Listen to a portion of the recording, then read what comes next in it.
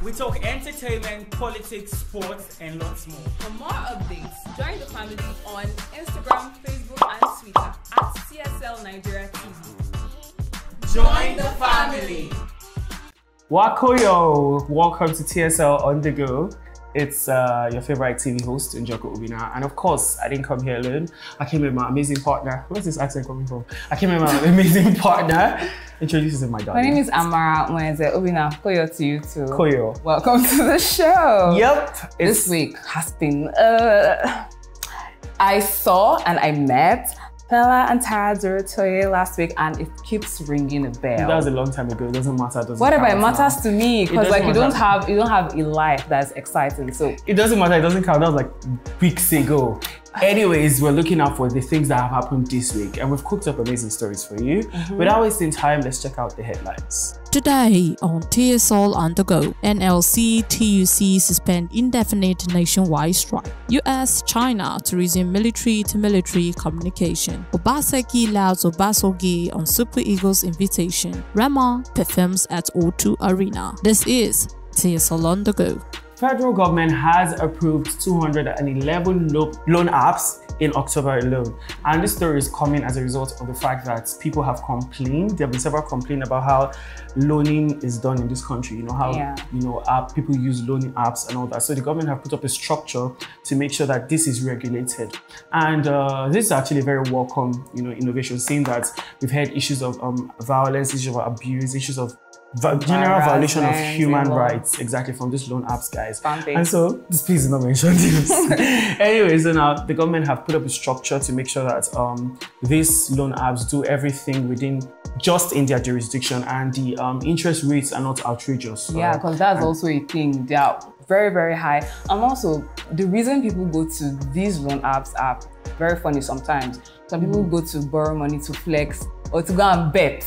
Then the money would now backfire, and that's why they can't pay. I don't even think what they borrow money for matters, as long as everything is just being done the right way. I feel like this is affecting me personally. Because it's not because I'm just saying that what they borrow money for is nobody's business. You understand? As long as you're doing everything right and you're doing everything in the way it's supposed to be done, things will work out fine. So this is a welcome innovation, and I'm lauding the government for taking this step.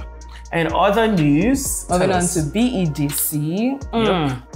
The circular they brought out like last week and this week has just been very funny, outrageous, and their use of words. Yes. They came out to say that power. Now I'm talking about Edo State. Power will be disrupted for a while. A while means like till January. It means the festive periods will be without power supply. But when you say disrupt, you're going to disrupt something, it means that maybe we had 24 hours power supply before, and now we might be having only 20, 10, 15. And people were actually very, very confused, because does this mean that we will not see light at all till January? The issue is that a lot of people are already even complaining, because just 2 or 3 days alone without light, there's been lots of headaches and all. And it means a lot of people have to buy fuel that they cannot even originally afford. So this is a shout out to the... You're shouting out to them. Hey, this is a wake up call, or what do I call it now? I don't know what you want to call it. I'm saying this as in... whatever you want to call it, but let BEDC do something. January is too far. They are doing something. No, I'm saying that January is too far. We cannot want to make repairs that would help us in the long run. How long? But I'm wondering why it has to take this long. And they have to do it in like almost 50% of the state at the same time. Do you understand? And the funny thing is that prices in this state, they are not regulated. So prices of things will skyrocket. Fuel price will obviously skyrocket. Everything's going to affect a lot, and I'm just wondering how we're going to survive. I'm saying that, and it came in the middle of the NLC strike, which also happened early this week, where we saw that the Labour Congress went on a winning strike. And I'm glad it was called off almost immediately, because it was I was looking at the impending danger that was about to happen, and I'm glad that they called off the strike and things are back to normal now.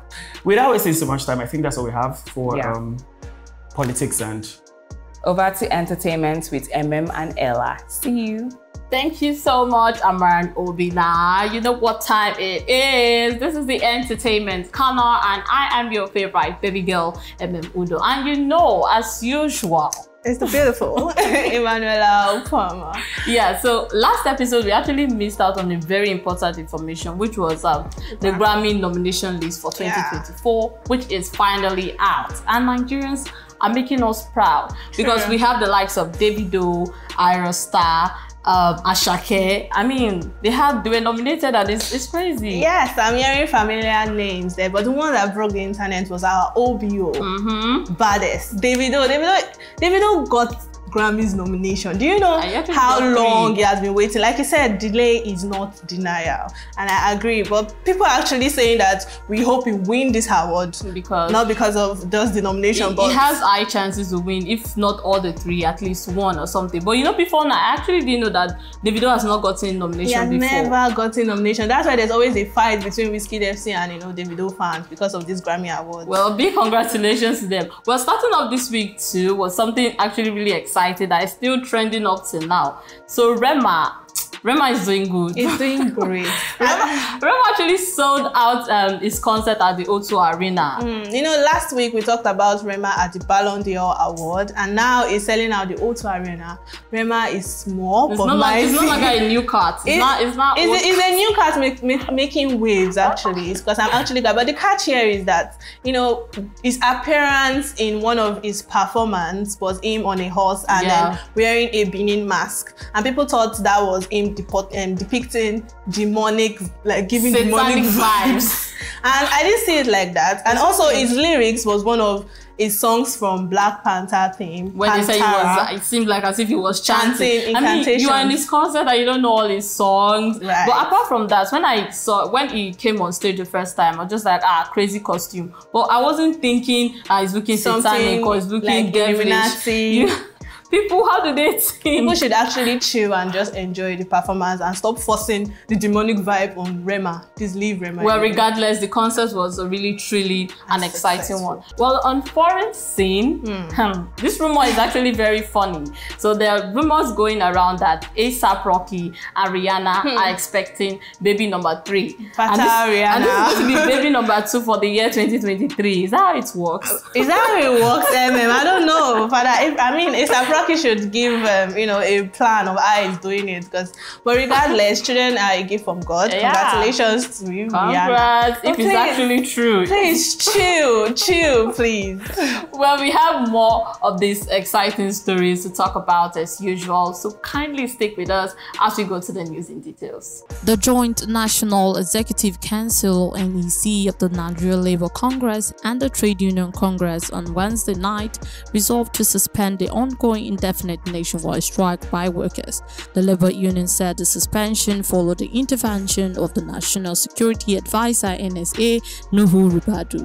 US President Joe Biden has confirmed that the US and China will resume military-to-military communication after a long period of reduced silence. Biden disclosed this after a long-awaited face-to-face meeting with Chinese leader Xi Jinping. Edo State Governor Godwin Obaseki has congratulated Bendel Insurance goalkeeper Amos Obasogie on his maiden invitation to the Super Eagles. Obasogie was handed a late invitation for the Super Eagles 2026 FIFA World Cup qualifiers against Lesotho and Zimbabwe on Monday to replace Udinese's goalkeeper Maduka Okoye, who pulled out due to injury. Nigerian music sensation Rema sold out the O2 Arena for a show which happened on Tuesday. The landmark sold-out concert tagged Ravage Uprising. Streamed by over 40,000 people on YouTube, Rema treated fans with a collection of his major hit songs. Although the superstar's appearance during the show has sparked a lot of reaction, the concert was indeed a thrilling and exciting one. American actress and singer Keke Palmer has received full custody of her and Darius Jackson's 8-month-old son.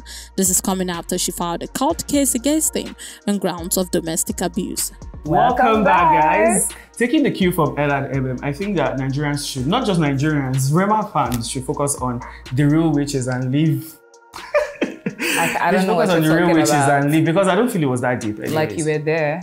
O2. Okay, like you saw videos, I understand. I was there. So me, I'm preparing for Dirty December. I don't know about you, but I think December is going to be sploofic. Exactly. I think Obina is going to finally spend money on me. Like I've always been doing, which he never takes note of, but anyways.